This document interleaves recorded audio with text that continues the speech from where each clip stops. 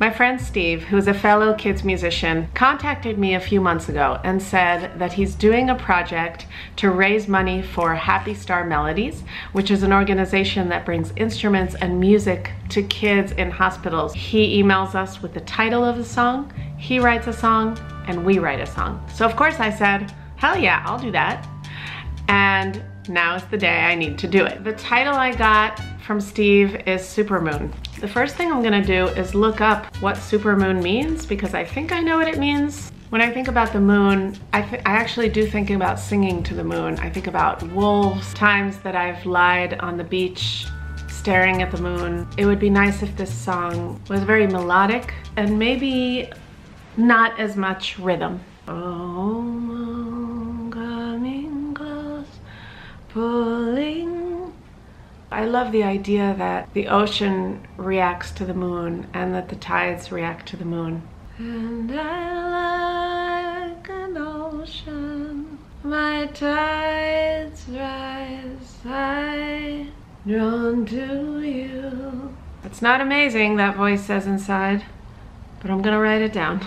You lie the night like a bomb, like a lamp over the earth, and I see what the night hid before. I've actually been thinking a lot about space and about how tiny we are. And you pull us out to never-ending space, holding out your hand to take us out of our small place. I'm conflicted about whether to do an easy rhyme there.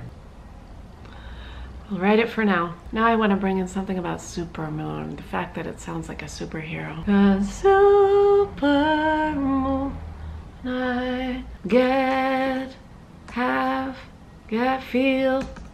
feel more power with you.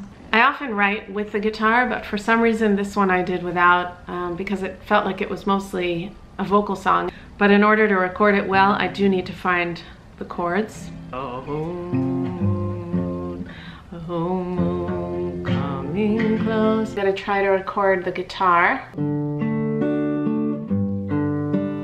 Lying back with the sand in my hair between my toes, and the rhythm of waves keeps my beat. Like a wolf I sing out, trying to reach you with my voice, and you listen and sing harmony,